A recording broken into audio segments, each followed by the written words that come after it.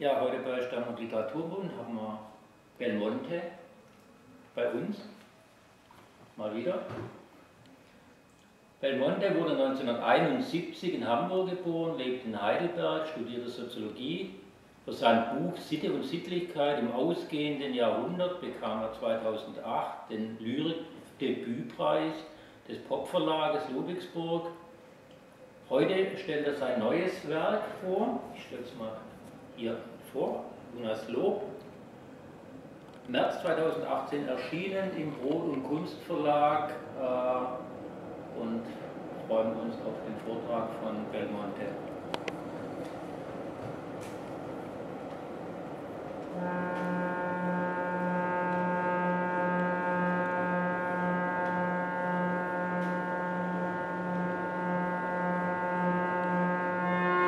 Eines wär mir hohes Mein, wär gemeinsam aller sein, all was uns gewahr. Käm dann aus zur Mittagstund, etwann sehn auf Erden rund, alles was offenbar. Komm auf weiter, komm nur her, bin ich bald zu Ende der, weit als Zeiten.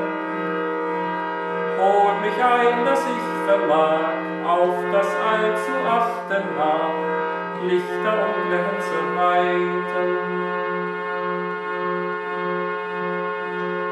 Gold der Seele ausgebracht, als zu finsterer Nacht, Glanz, was kam zutage,